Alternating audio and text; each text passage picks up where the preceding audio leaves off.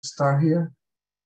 Hello, everyone, and let's talk about unsupervised learning. In this chapter, we're going to explain principal component analysis and completion methods. The closing ones, we're going to leave that for next week. So, what's the purpose of principal component analysis? So, when we have many variables, making a lot of two-dimensional scatter plots gets less insightful, since each contains just a small fraction of the total information present on the data set. So you will waste a lot of time just checking and you won't find anything in whatever case. So what we need to do, we need to create latent variables that wasn't originally in the data, but are really important for relations. For example, if we go to a supermarket and we recall what we buy, and many people buy, for example, many people should buy cheese and mayonnaise, or mayonnaise and bread, or bread and cheese. And so we could say that, oh, these people is buying things to make a sandwich. So instead of having all these columns in our data, we just could have one column that say, hey, this is a sandwich. The same with these brands of soda, Pepsi, Coke, 7-Up, and as well with the vegetables. So that's what we want to get when we perform a principal component analysis at the end. So at the end, the process helps us to reduce the number of features needed to describe the data and remove multicollinearity between features. So it's really common to have bread and cheese together. So we don't need to see that again. We just need to say, oh, it's sandwich, and that's it. We saw in the first chapters that the collinearity is a really big problem in order to make inference with the linear models. You confound, so you don't know what's the cause of the change, as you have many factors that say the same thing. The graphical description of the process is the first principal component loading vectors represent the line in the p-dimensional space that is closest to the end observations, since the line could provide a good summary of the data. So it's like a meme. So you are trying to find the place where you can have the closest Euclidean distance to the data. So Euclidean distance is a straight line, basically. And the power of this is that you don't have that approximation just for a one dimension that happened with the mean, for example. You will have that for all the p dimensions. So you have 100 dimensions, you will have the closest plane or shape, depending on how many variables. There's no way to graph that number, but you have the closest approximation to all the dimensions of the data for each data point. But the second principal component, loading vector, we could expand the closest plane to the end observation in terms of average or square Euclidean distance, provide a good summary of the data. In this case, they are making an example with 3 dimensions. They don't explain where are the dimensions. Well, let me, I know. So it's like we have something like that here. They don't explain what they mean, but the point is this plane that we see here is the result of the principal component analysis, and it's the closest plane that could be. So this is a 3-dimensional space, and here with 2 dimensions, because this plane just have 2 dimensions, how we can get closest to the data. So basically, that's the main point. You will have less components that are closest to the data, and you remove correlation by taking together things that happen at the same time. Okay, let's explain how is the mathematical description of this.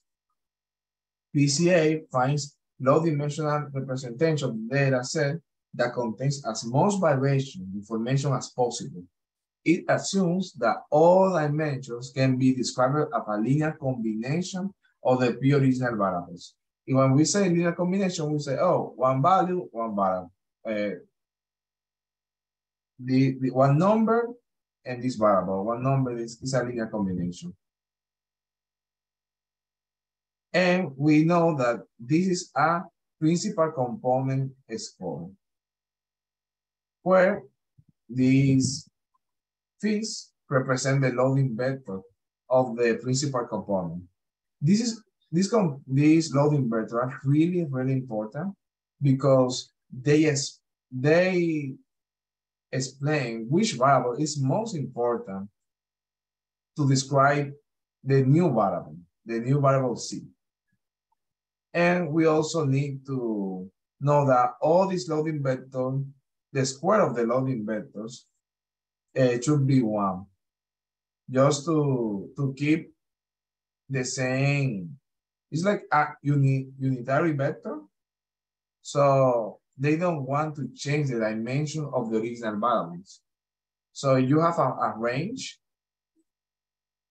for example, from 2 to 100.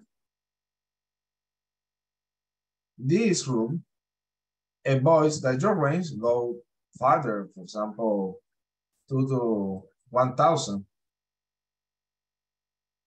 You want to keep your range the same. So this rule is the key to allow that.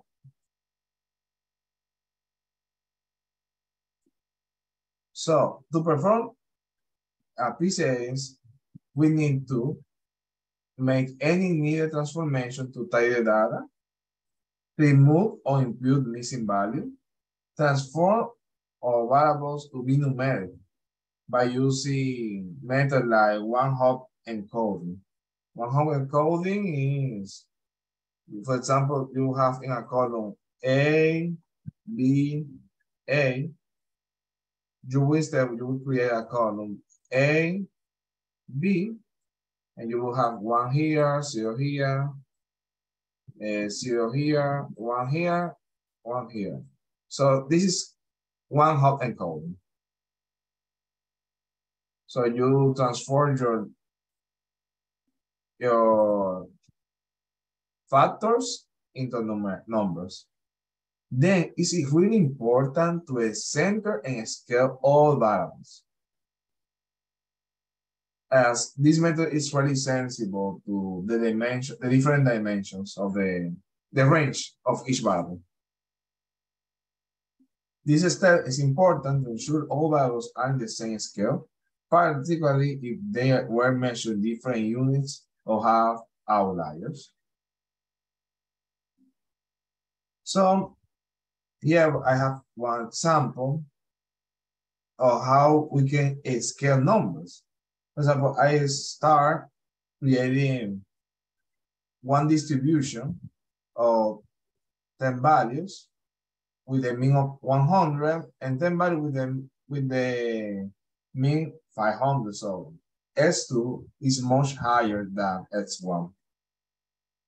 Then we melt and scale. This is a base R function, but for each variable, for S1 and S2. And then we check the distribution. So after scaling, even though but S1 was lower than S2, then they both have similar distribution. We have really similar values in the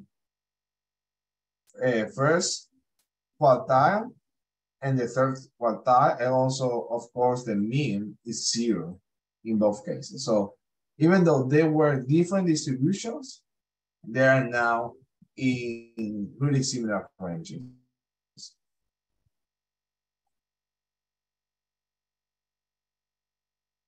So the loading vector is determined by solving the following optimization problem using H decomposition.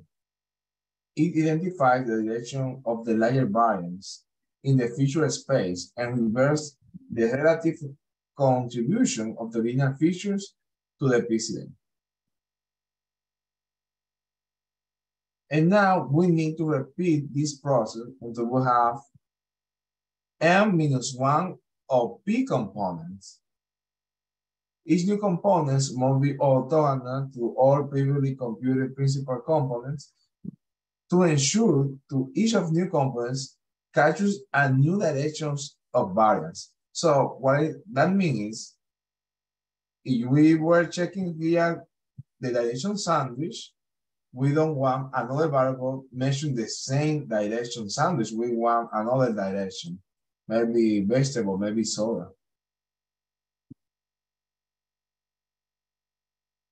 Using an uncorrelated new component.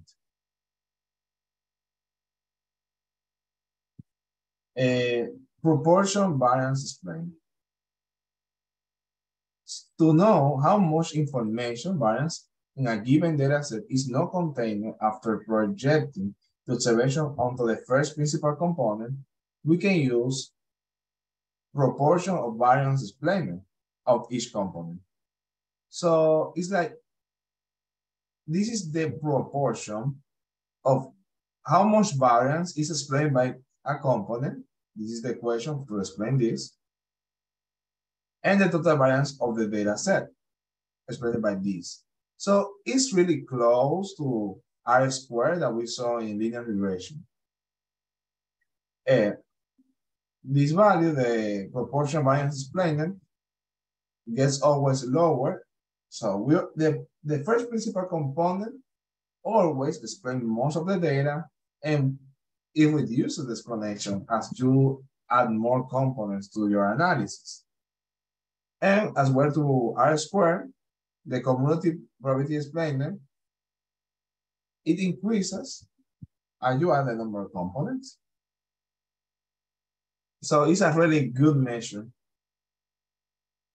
How we can do principal components in R? To make this, we are going to use the MyBasket dataset. This is from another book, Hands-on Machine Learning with R. This is the book for taking those examples. So we have the stats, that is the base R package. We also can use H2, H2O. We also can use recipes. So yes, we have three ways to compute the principal component analysis in R. Maybe the disadvantage of using H02 is that you really need to install Java in your computer. It relies on Java. But the other two ones, no, they are using just base R.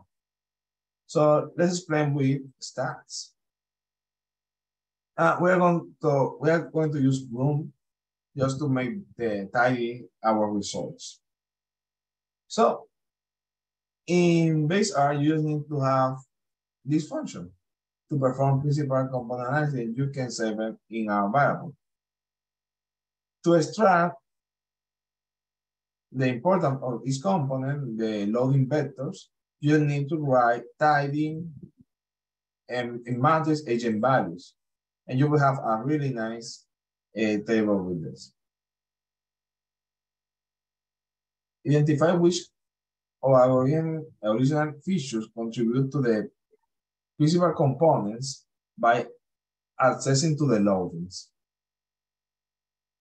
Two different software packages will share the same principal component loading vectors, although the scenes of those loading vectors might differ. So what we want to understand here is that even though these three ways are making the same thing, we might not get the same directions. And we will see it soon when we see the explanations. It's like maybe what is positive in one component for one package might be negative in the other one, but we are explaining the same circumstances. So we start making or understanding the first principal component. In this, we are projecting the loadings of the first principal component. So we can see here boomers, red wine, Mars, tweets, whiskey are the most important features. So PCI can be interpreted as unhealthy lifestyle component as higher weights are associated with less healthy behavior, such as alcohol, all these alcoholic drinks, sweets, tobacco, and potentially gambling, lottery. So yeah, these components gets higher as is unhealthy.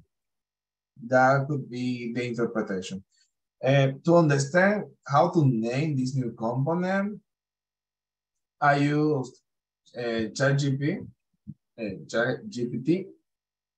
It's really useful. You can create a test with all the components and the loadings related, and he really can help you to give you some suggestions that can be really useful. If we go to H2, in this case, yeah, the results were really close. It's like the same correlations. And entertainment lifestyle. Here unhealthy and here entertainment lifestyle. So yeah, it was okay. I didn't apply any new interpretation for recipes. One. Then we have this other one that takes kitchen, lasagna, pizza, white wine. The second principal component can be interpreted as dine-in food choices component, as associated items are typical part of main meal that one might consume for a lunch or dinner. Yeah, barbecue, pizza, yeah. That's the main reason of this component. And now we also can compare components against the other to see how different features contribute to each PCA. I think, yeah. In this case, we can see that white wine, whiskey, red wine, and forfeits are features that are part of the unhealthy and dying food choices. Yeah, people usually for dinner take these things, and also they are unhealthy. Alcohol is not good for health. But we also can see its components. So it's unhealthy also to take the lottery. Even though it's not a food choice for a main dish. Even though, you know, it's really interesting that this component doesn't explain that Pepsi or 7-Up are in that side, but are really close. So as you go to the right, it's unhealthy to you. And yeah, nobody takes carrots, leaves for a dinner, for a main meal. So yeah, these scatter plot are really interesting. And just using the labels of each column, and you can understand how each columns correlate in this space. And now we need to understand how we can select the number of features or components that we want to use. So if you have in the original data 100 features, You don't want to use 100 features anymore. You want to use less, but how many less is the question. So the first criteria to select that is the variance criterion. The variance criterion. The sum of variance of h values of all components is equal to the number of variables entered into the PCA. So if we take the variance of all the components, of all the components, we will see that it's the same number of features of the original data.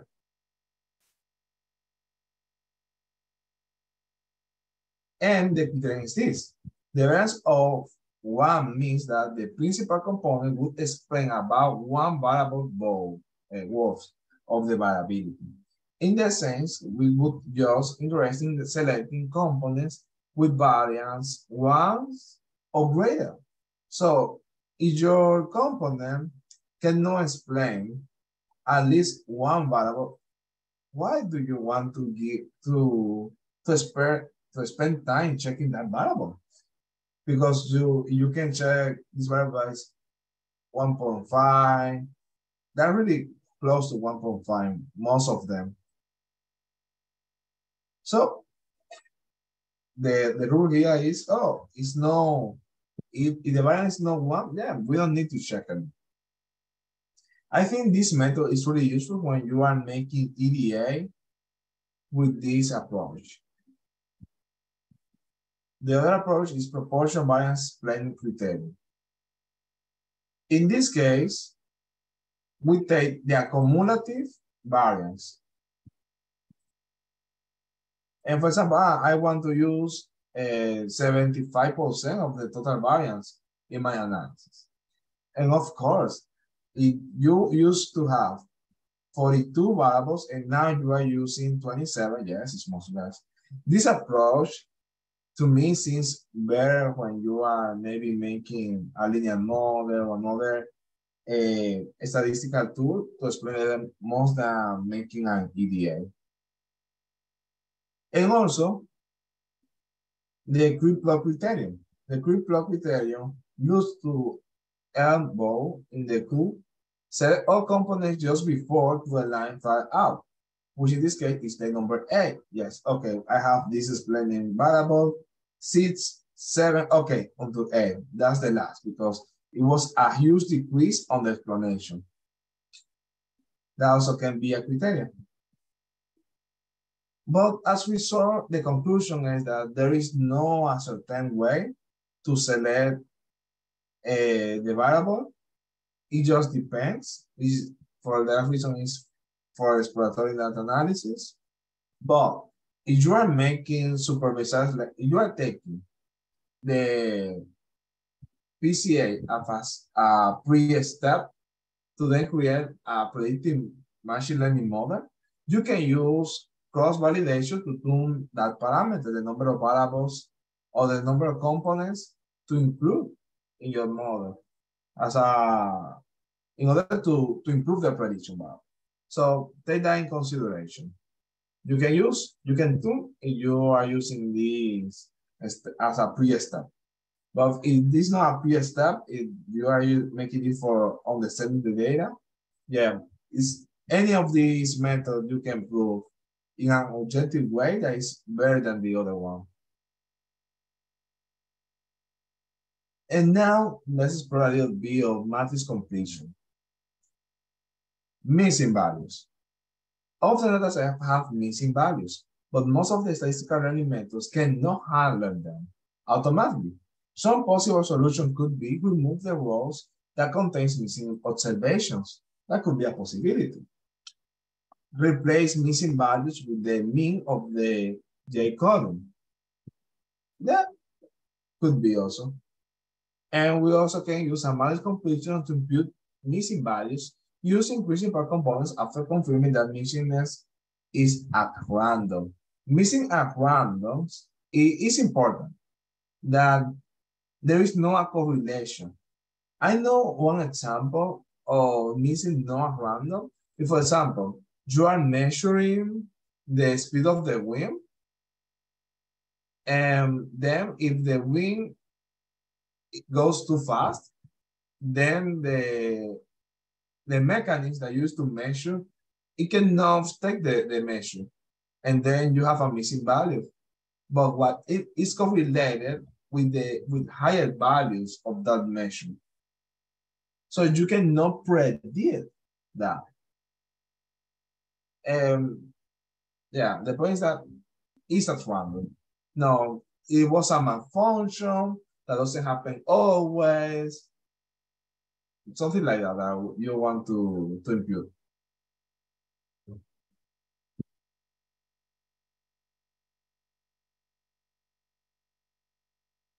Okay, the way to impute this is follow the same these steps. Okay, you have your original matrix M times P. That's the dimension of your original data. And you have some observation that you know the value and some other that you don't know. So you take the mean of each column and impute the mean.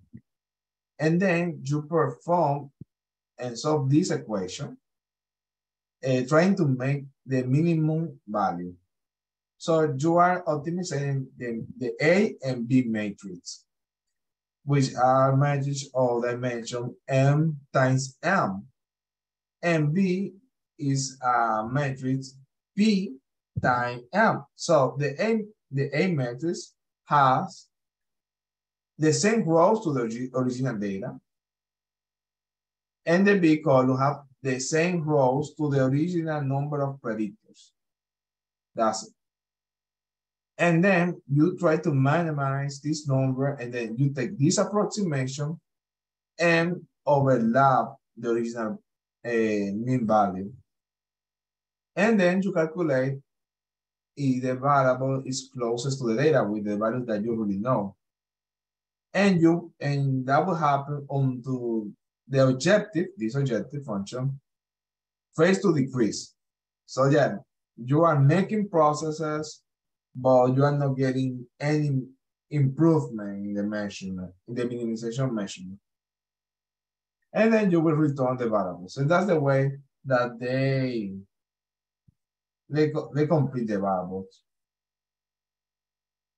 As applying this method to the US arrest dataset, will have this correlation, 0.63%. So to explain this, the first step would be to scale the matrix. To scale and convert it to a matrix. Then we need to understand the singular value decomposition, which is an algorithm that breaks the matrix into 3 other matrices in a way that can be taken back to the next function matrix equation. So X, the original data, is the result of this multiplication, the U matrix plus the D matrix plus the transpose of the V matrix. So the U is the matrix that transforms the linear data into a new dimensional space explained by a principal component. It represents the coordinates of the linear data after being transposed into the principal components. So, yeah, these metrics represent the new components, not the original ones. And the D is a diagonal matrix. So a diagonal matrix looks like that. So you have a matrix with one value here, 0 here, value here, 0 here. Let's a little bit bigger. And a value here, and also zeros here. I think I have an example here. Yeah. That's a diagonal matrix. So when you see it in R, yeah, in R, it looks like, oh, the D matrix is S. But really, it's just the diagonal part of this matrix that we are representing here. whose elements represent the amount of variance gathered by the principal component in decreasing order. Of course, decreasing because the components are also in decreasing order. B is the transpose of the matrix that represent the principal directions of loading vectors in the input space, defining how each original feature contributes to the principal component. Now we create the SVD matrix, the list, and we also can see that the result of this is the same to the transformation of the principal component analysis that we saw now. So the U matrix times the D matrix. Here is the scores. Calculate scores vectors. As we have the dimensions, and the variance or each one. Omitting, and now for this example, we need to omit 20 values. So we say in this way, we take a sim, take the number of rows, and take a sample of 20. And here we take also a sample of each column just to select, as we need these 20 observations need to be placed in one column. Yeah, you need to select one of these 4 columns. And you combine all together and then you apply a name to each one. Then write this function, yes, in the process we will see it. And starting with the algorithm, we need to approximate the missing values with the mean. So the column means we take the mean of each column in the matrix, and you will be able to save it. And now that we can compute the SV with the vectors. And let's continue here in the loop because I wasn't able to complete that part. Then they initialize these variables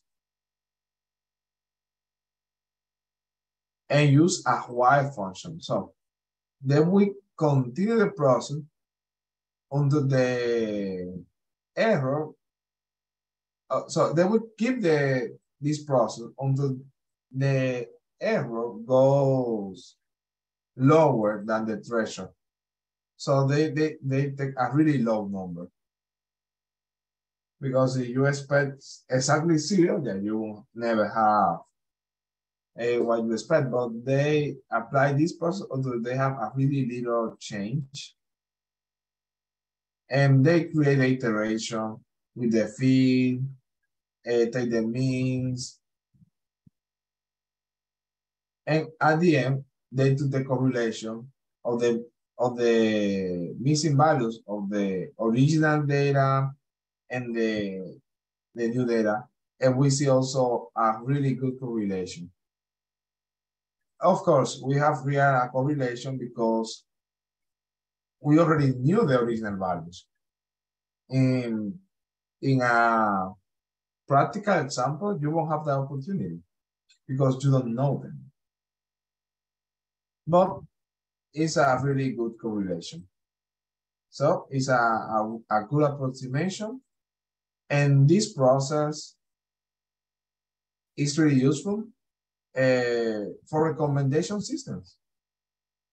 That happens all the time in platforms like Netflix.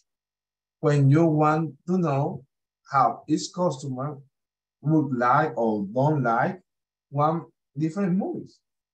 And you have some data of each one, but not all the variables. And you can use this method also to impute these cases and create your recommendation system. So, right, this is the end.